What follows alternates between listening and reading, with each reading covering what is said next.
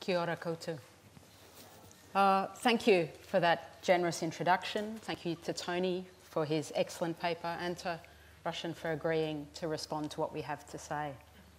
I'd also like to thank Sam Carpenter for extending an invitation to come here to this symposium, and to Alex and Ness for their fantastic behind-the-scenes logistical support.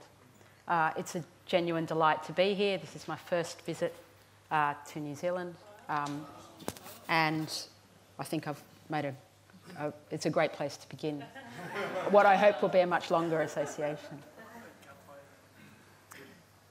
I also want to start by thanking the Manawa Whenua of the land that we're on today, and to acknowledge that I wrote my paper in Melbourne on the unceded lands of the Wurundjeri people of the Kulin Nations, and I pay my respects to their elders past and present, and note again that their sovereignty has never been ceded. So my talk today focuses on what I'm calling the era of emancipation in Britain's empire. And by that I mean the years that surrounded the transition from chattel slavery to free labour. For obvious reasons, that transition is most readily associated with Britain's colonies in the Caribbean, and with the landmark passage of the 1833 Slavery Abolition Act that ultimately would lead to the emancipation of over 800,000 enslaved people. But I'm going to talk about emancipation's reverberations and also slavery's reverberations here in the Antipodes, or what the British saw as the Antipodes, and particularly in 4 new colonial settlements that the British government authorised between 1829 and 1840. Swan River, the Port Phillip District, South Australia, and of course, New Zealand.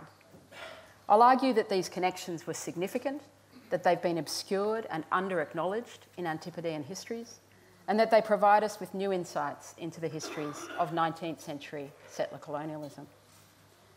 Now, as that suggests, my talk today won't explicitly address interactions between Christianity, Maori, and colonisation, but I do hope that this discussion of those interactions' wider imperial context will be of use and of interest to you. So I'm going to start by talking briefly about what chattel slavery and its abolition involved for enslaved people and for their owners, before pausing to think about how Britons more generally understood this transition and their role in it. That understanding is important because it helped to give rise to a national mythology that would cast Britain as an anti-slavery nation. And that mythology in turn informed attitudes to settler colonialism in Australia and here as well, I think. So in the second part of the talk, I'm going to more explicitly address some of the connections between British slavery and particularly Australian, but some New Zealand settler colonialism that a research project I'm embarked on at the moment has identified. So, slavery and emancipation. Britain's 1833 Slavery Abolition Act brought to an end chattel slavery in the Caribbean territories of the British Empire, also Mauritius and the Cape Colony. The Act laid out a series of steps towards emancipation that were to begin on the 1st of August 1834 and unfold over 6 years. This process was intended to mitigate the economic fallout of the transition from an economy dependent on enslaved labour to one dependent on waged labour. And in essence, that staggered process meant that freed slaves, now designated apprentices, would continue to work unpaid for their former owners for up to 6 years. The 1833 Act also provided slave owners with financial compensation for the loss of their human property. The imperial government spent £20 million on those payments, many billions of pounds in today's money. Before this, as a nation, Britain had been responsible for forcibly transporting around 3.5 million people from Africa to the Americas, and there selling them into slavery. The British used enslaved labour in their Atlantic Empire for several centuries before the 1830s, and notably, by the late 18th century, enslaved workers on West Indian plantations produced almost all of Britain's sugar and much of continental Europe's. When the Atlantic slave trade reached its height in the 1790s, Britain was the most dominant participant. Its Atlantic economy depended on enslaved labour. Yet this brutal, dehumanising and violent system was also unstable. The Haitian Revolution of the 1790s, during which enslaved people in the French colony of Saint-Domingue overthrew their colonial masters, that reverberated across the Americas. And in 1807, a combination of factors, resistance by enslaved people in Britain's own colonies, international conflicts fuelled by the French Revolution, and the efforts of Britain's own anti-slavery activists, led Britain to make trading in slaves illegal. But it took a further 25 years of effort before the 1833 legislation was passed that outlawed chattel slavery itself.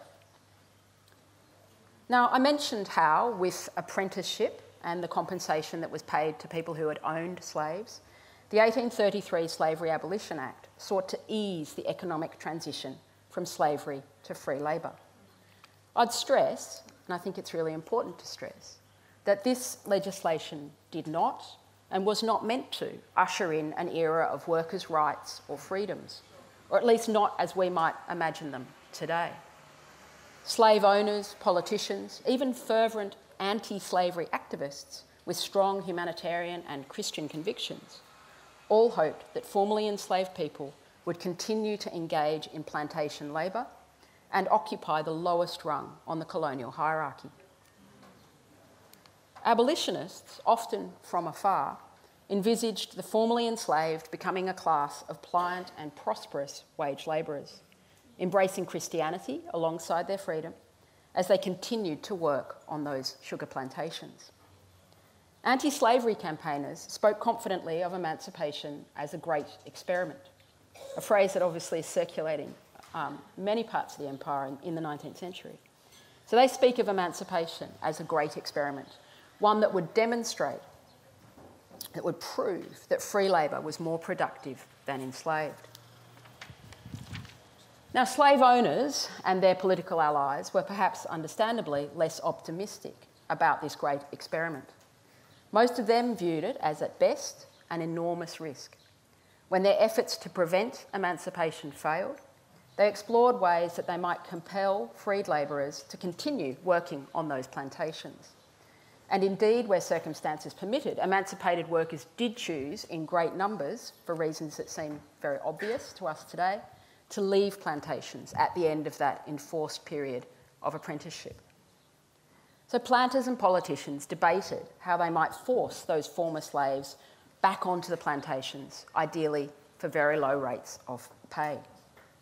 One proposal was to cultivate those Creole workers' taste for luxuries, goods that could only be obtained by earning cash wages. White Britons frequently lamented in this era the assumed ease of subsistence living in the tropics, which allowed, they thought, peasants to disengage with the waged economy. Another possibility explored by the imperial and the colonial governments was that they should impose direct taxes on peasants' dwellings, though the infrastructure to collect such taxes actually barely existed. Across the post-emancipation Caribbean, new and more punitive Master and Servant Acts were introduced, and these sought to restrict workers' options and rights. Colonial justice systems, especially at the level involving local magistrates, remained heavily biased towards employers through the 19th century. When these coercive strategies failed to push enough workers back onto the plantation economy, the imperial government would help to finance indentured immigration schemes. Ultimately, those schemes brought hundreds of thousands of migrants to parts of the Caribbean and also Mauritius, there to do, at fixed low rates of pay, the work that had once been done by enslaved people. Indentured migrants to those places came mainly from India, but also from West Africa, Madeira and China. Many of those people were in turn exploited and deceived. Through the mid-century, life in Britain's former slave colonies continued to be defined by racism, exclusion and exploitation. Emancipation's economic impact was unevenly felt, but problems intensified across the Caribbean in the later 1840s, when Britain embraced free trade. At this point, tariffs on foreign sugar were repealed by the British government. Those had protected colonial sugar growers against their foreign counterparts who still used enslaved labour, notably in Brazil and Cuba. The economies of some of Britain's colonies, most obviously Jamaica, never really recovered. Sugar estates plummeted in their value, and within 10 years, many lay abandoned. Economic distress was exacerbated by natural disasters, hurricanes and earthquakes, and outbreaks of epidemic disease. Political and racial tensions erupted between Creole workers and the planter class, most notoriously in the 1865 Morant Bay Rebellion and its violent suppression.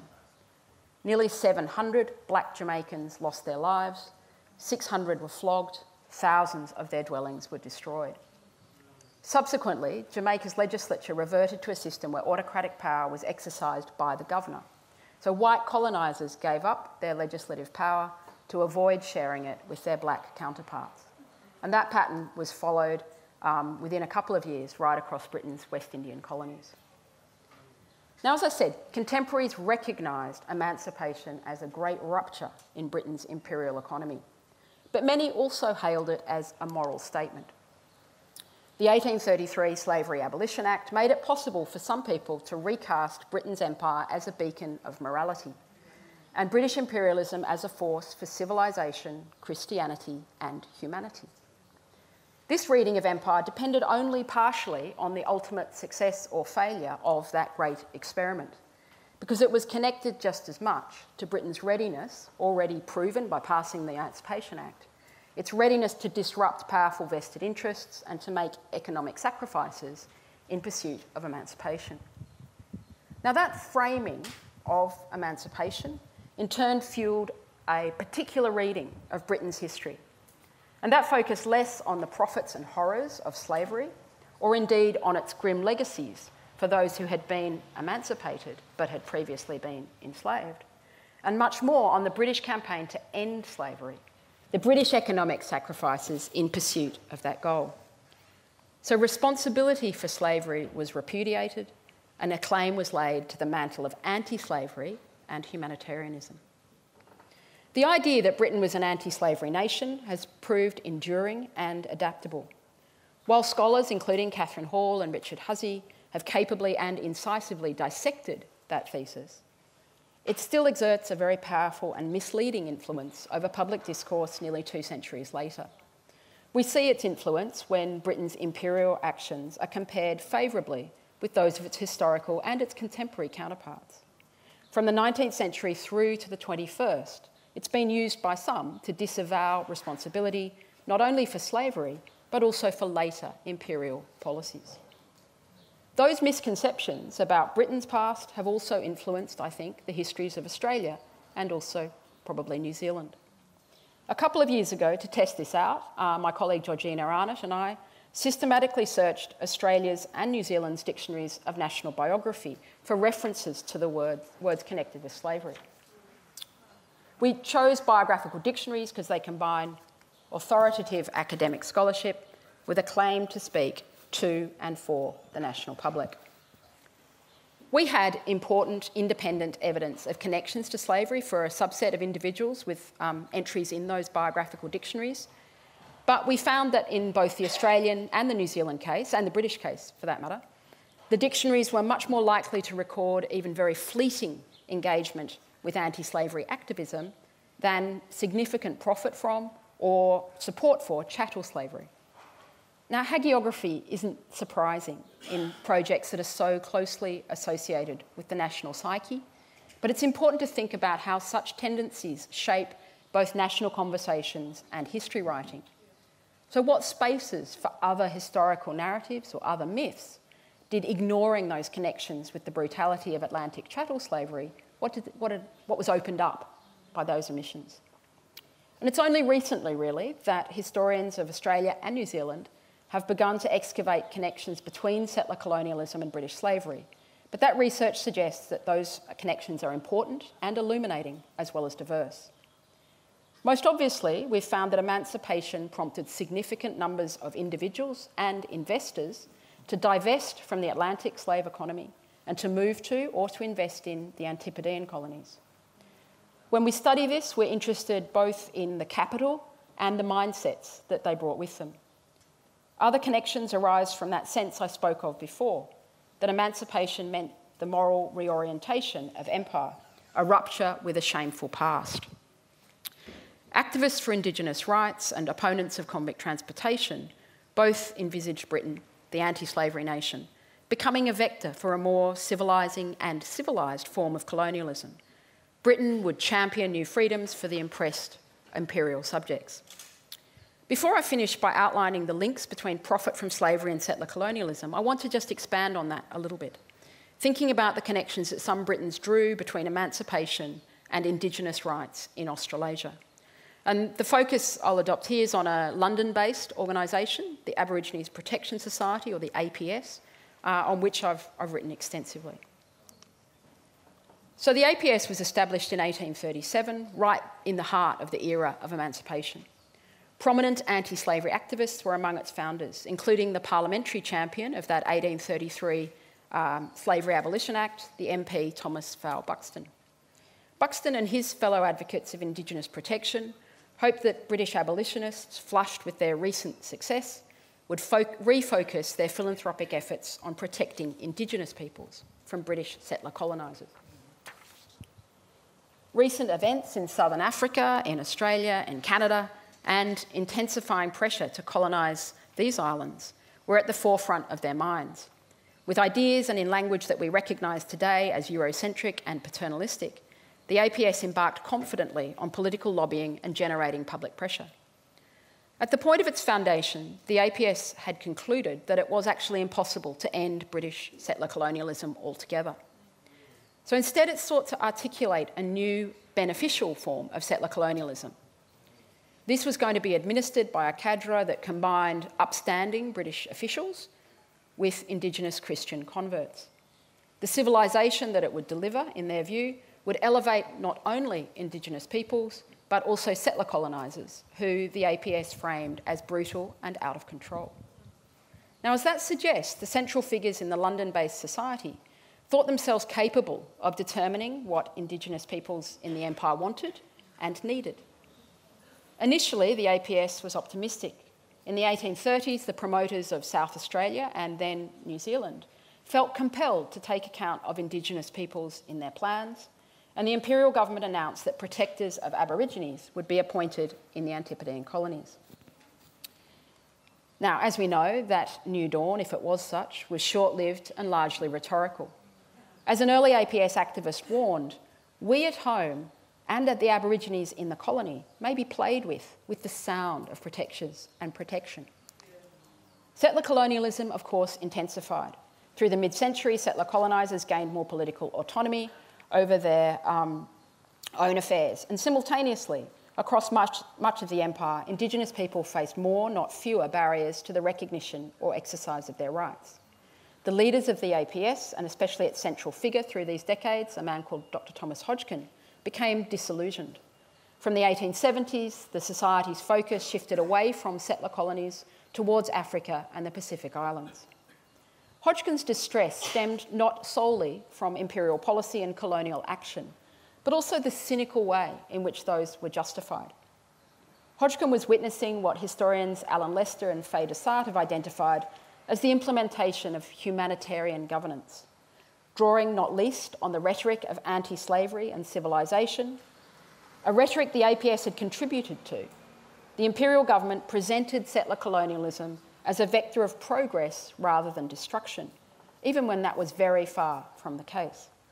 The APS's idealistic, if chauvinistic, vision for that universally beneficial settler colonialism was deployed very cynically.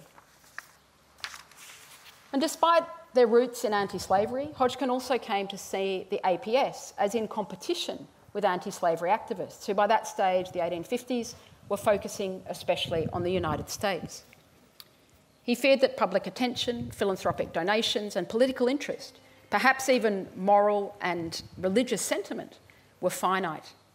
Their distribution was decided by a grotesque calculus that revolved around what was perceived as causing more harm to more people: settler colonialism, slavery, or heathenism. So these are the kinds of interactions that define mid-century imperial humanitarianism. They give us an insight into how emancipation and the idea of an anti-slavery nation was invoked to justify Britain's self-interested actions in the colonies of settlement.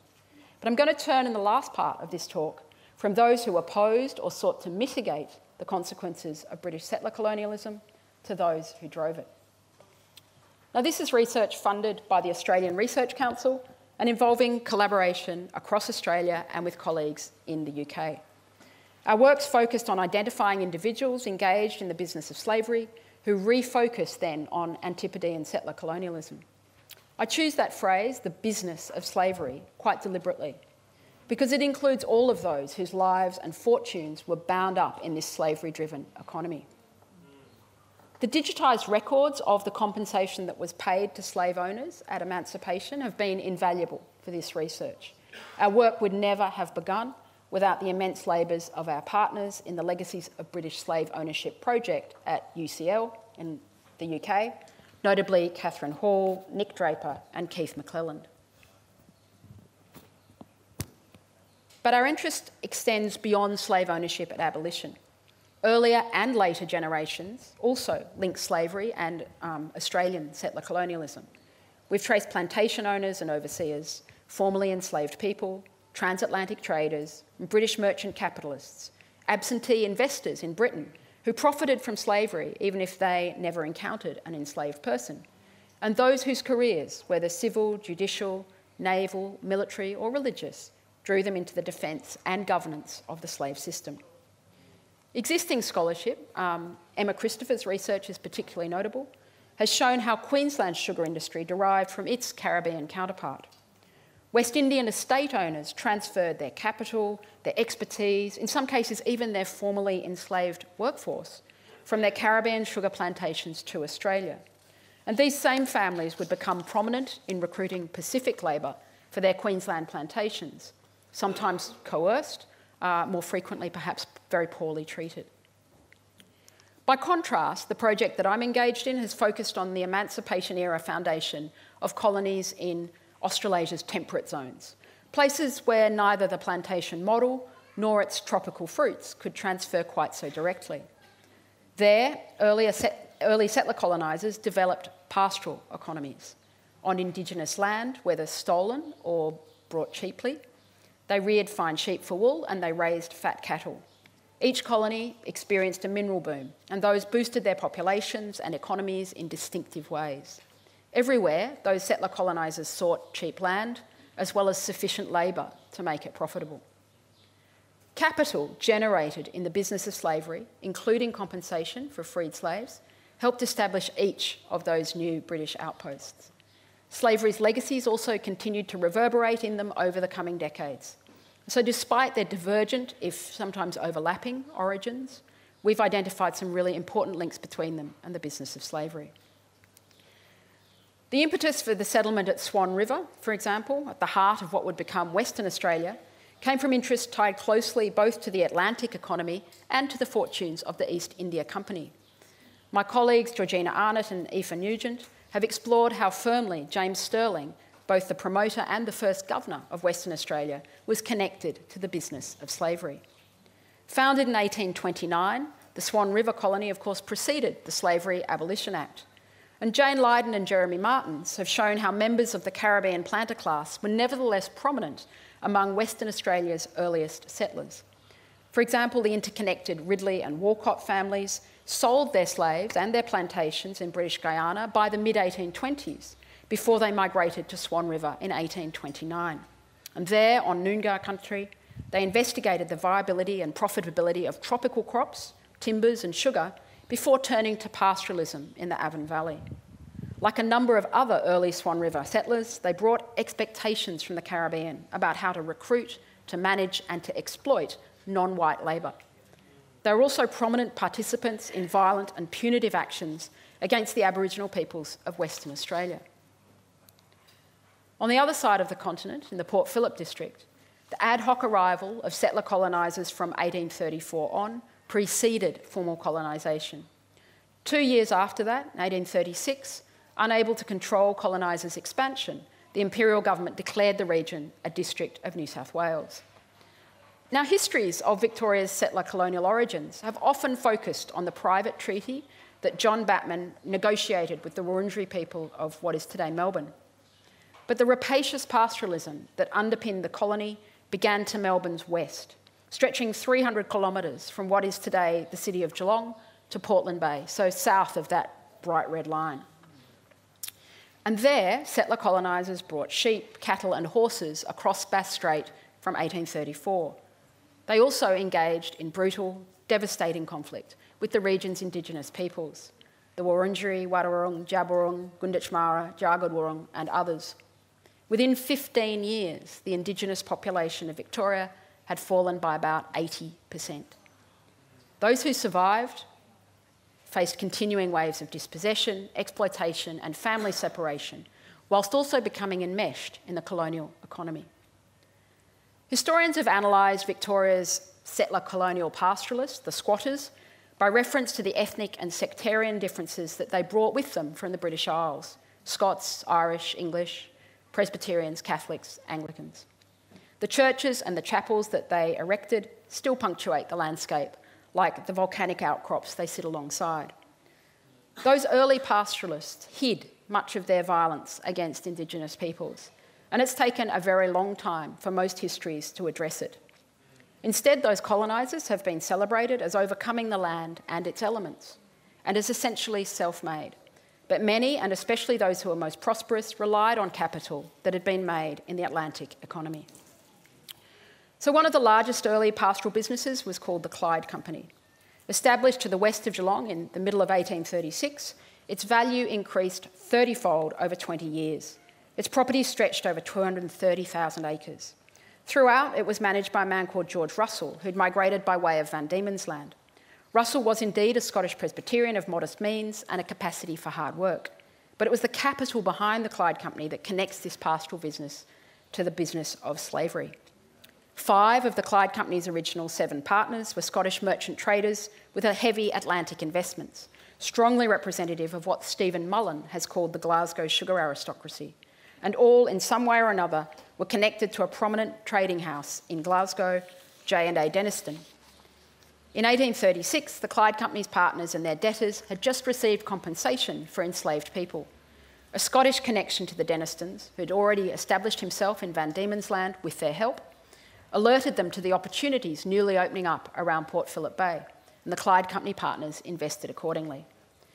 Others among the most important Victorian pastoral ventures were similarly backed by capital raised through the ownership or labour of slaves. When a profound financial crisis hit the early Port Phillip District in the early 1840s, pastoral companies with offshore investors like this were more likely to survive than those who'd been financed locally.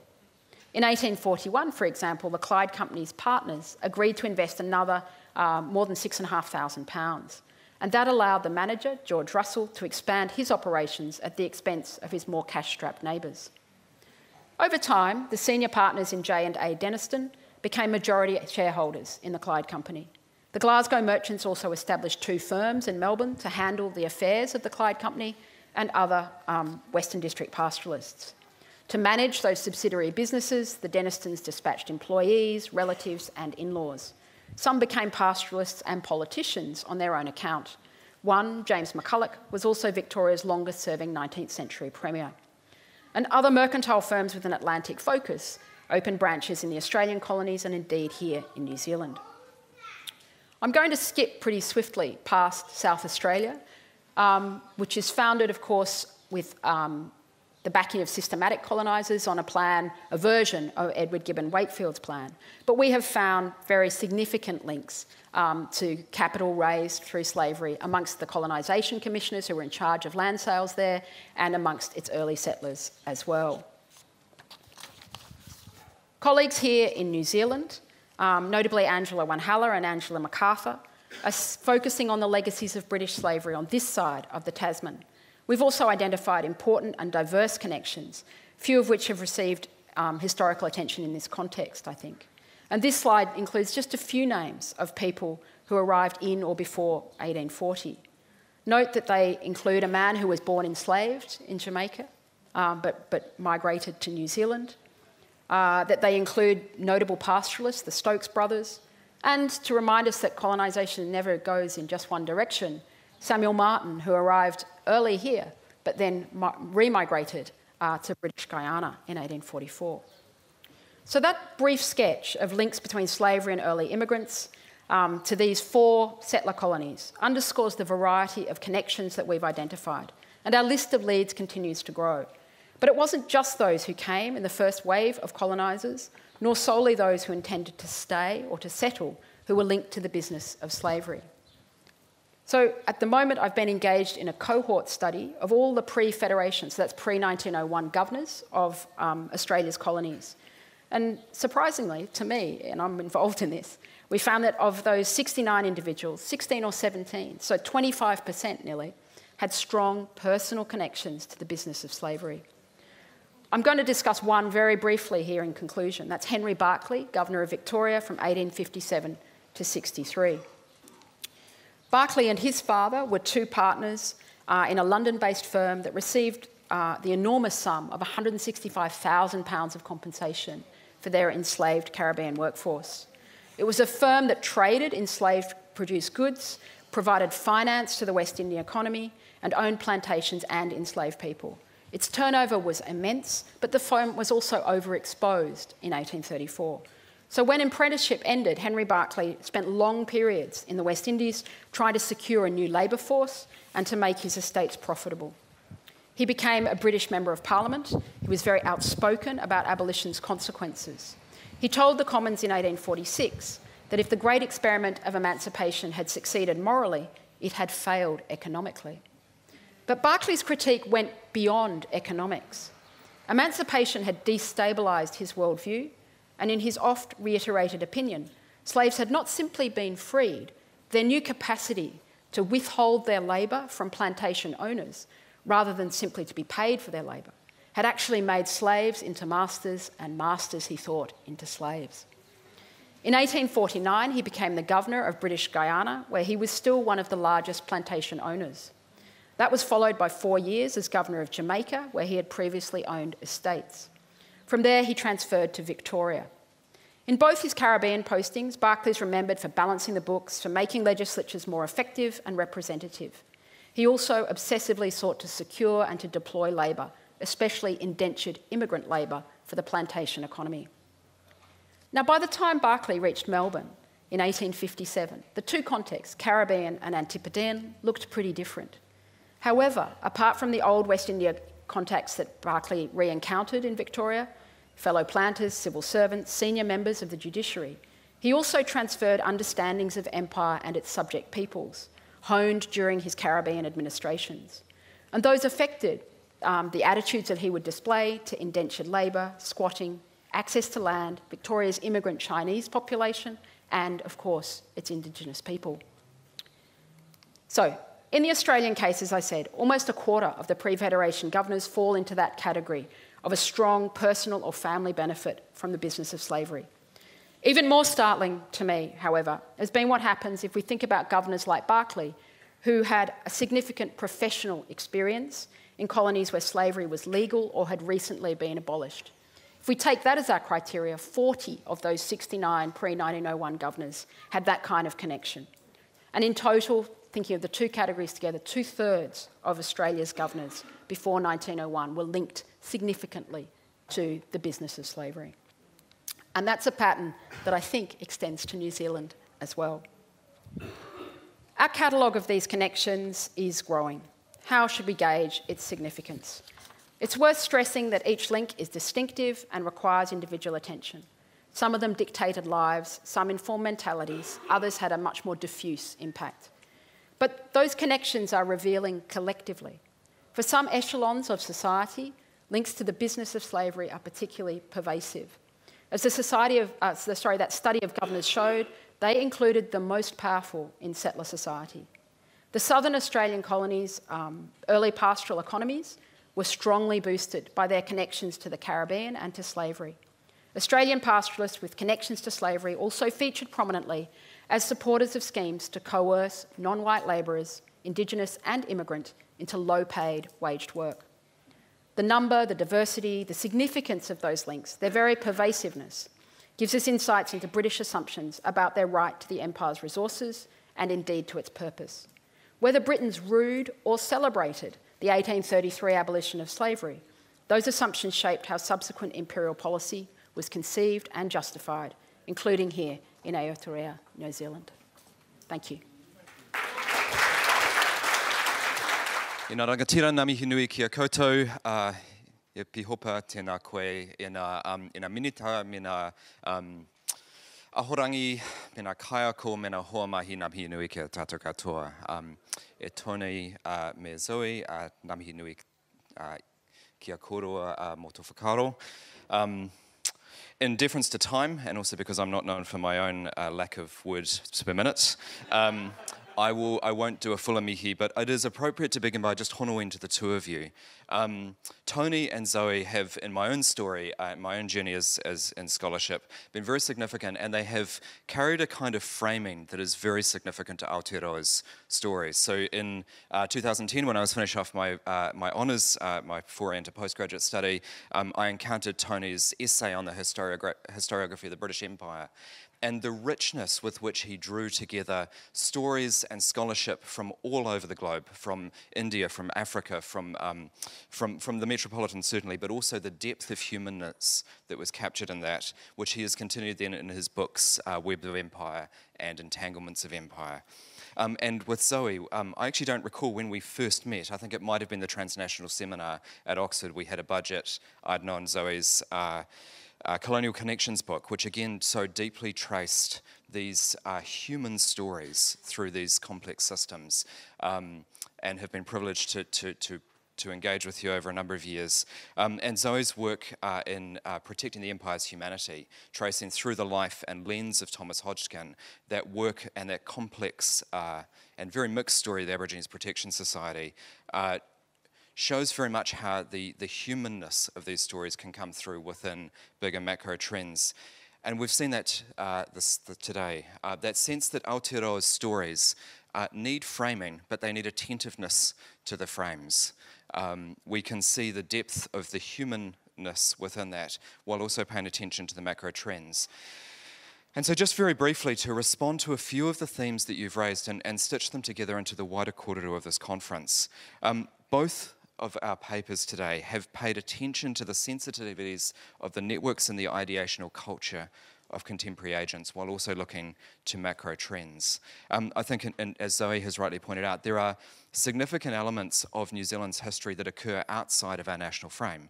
Emancipation is a seismic event. Reverberations is a very subtle word for what is dramatic in the global economic space that leads to these significant overflows. And we can trace a long arc of engagement between anti-slavery networks and humanitarian networks and missions from as early as the 1770s, and certainly in the 1780s and 90s, affecting the imagination of Aotearoa from entities like the Sierra Leone Company, and as you pointed out, the shifts in banking networks and structures. In the 1780s, anti-slavery movements in Britain, they are driven in their innovation and their financial networking by the country banking revolution. 80% of those banks, 80% of the market of the country banking revolution is dominated by 8 banks, 7 of which are run by evangelical partners, and one of which is Barclays, which is a Quaker bank. And that sets up a wave of financial innovation that drives these humanitarian and philanthropic movements. And one part of the thread, if I can speculate, is that by the 1830s, when you get these significant capital flows caused by emancipation, that changes the dynamic and pivots it back towards the more historical deposit banks and some of the mercantile investment banks. And these flows have significance for Aotearoa's story. There is also a long story that we need to tell about the interrelationship between the humanitarian narratives and the way that these are co-opted by different threads of this conversation that in many ways arise or at least echo from Aotearoa and from Australasia. So Wakefield's letter from Sydney famously begins to repurpose humanitarian moral frames for calls for settler colonisation. And this becomes a very complicated series of conversations. In Aotearoa, of course, emancipation is also tied intrinsically in the work of missionaries to the work of peacemaking. In places like West Africa, the unforgivable trade, if you were involved in philanthropy or humanitarianism or missions work, was of course to participate in slave trading.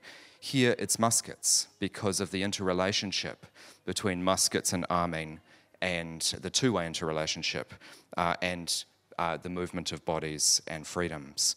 And so for evangelical missionaries, for philanthropists, for humanitarians, these reforming narratives, I think, Tony, you called them, you referred to them in terms of the idea of, cultural irritants. They would prefer the word reformer, I think, but their contemporaries certainly saw them as irritants. These reforming narratives were seen as enhanced by the effectiveness of initiatives among Māori, but also complicating these relationships. And so in Aotearoa, there was no single great emancipation, but rather a series of two-way dialogues. And of course, this feeds into the bigger articulation of what Aotearoa's identity is. Aotearoa has often seen itself, particularly in the 19th century, as a better Britain, in which freedom was assumed. We might think of the famous cartoons and the conversations around federation, showing the slaves of chaining to Australia, unfortunately. But that sense that this is much more complicated for us. And Tony, your work pointing out the way in which the empire was not monolithic, but a series of orientations and interactions in which religious tendencies and so forth come forward. I think it's really significant that you pointed us to the relationship between Marsden and Campbell and the relationship between commercial networks in this period and settlement, and also highlighted the relationships around tuku whenua, and the way that missions became by this period deeply embedded. The language of attachment, of affection, and so forth, which in King's words is very, very human and very framed in terms of his own sense of feeling and his own whānau and relationships, but which, as we know, and as you point out in other work, is echoed back in England by the likes of Fitzroy and Coates, who are layering onto languages of sovereign debate, of imperial encroachment, trying to layer that with British law concepts like right of common, talking about languages of trust, and so forth. And so, to finish, I think your use of the burial grounds is very, very significant, and talks to what Tajo Williams was pointing to yesterday, that sense of the mutuality of change that occurs in these things. I was struck in engaging with your paper at the echo of Maui's story. Many of you know the story of Maui, and Tony's written on it. A young Māori man who makes his way to London via Norfolk Island, dies there tragically in 1816 of a wave of disease that also kills a number of children of key evangelical families. And Maui is ministered to in his last months, and his last weeks particularly, by Basil Wood, a member of the CMS committee. And Wood conducts Maui's funeral sermon. He buries him. And because the young man had only been in Britain for a few months, he had no rights to parish burial and so forth. So Wood buries him in Bentinck Chapel, a private chapel that he had the right to and covers the costs. And he uses in the funeral sermon the passage from Acts 10, Acts 10, 34 and 35. The quotation from Peter, having been shown the vision where God invites him to eat, and then having experienced the pouring out of the Holy Spirit on Cornelius' family. And Peter speaks, "I now realize how true it is that God does not show favoritism, but accepts from every nation the one who fears him and does what is right." And we know from Wood's correspondence at the time that there was a duality to that favoritism. He was in despair that this young man who he had had so much hope for had died so early. He was also mourning the death of his own brother several months before, also called Thomas, had died in his late 30s. And Wood saw a strange disappointment in providence in the moment, and in his own reflections seems to have applied a kind of almost brotherly care to the burial of Maui. And again, firsts have a strange place, and a complex place, but Maui may be the first Māori who is buried in a Church of England cemetery in London. So for us who are seeking to engage with how do we tell the stories of New Zealand as a historical nation, the challenge for us is framing. Many of our stories do not happen here, but they are reciprocal. The frames don't lead us to easy binaries. They complicate themselves, and the frame of our stories is human, the human, not the individual, but certainly humans within these stories. And so I want to just thank you both for the way that you've drawn that out, the way that you have pointed our attention to both bigger themes, but also the embedded narratives here, so locally in Aotearoa. So, ngā mihi nui kia koroa. Tēnā koutou.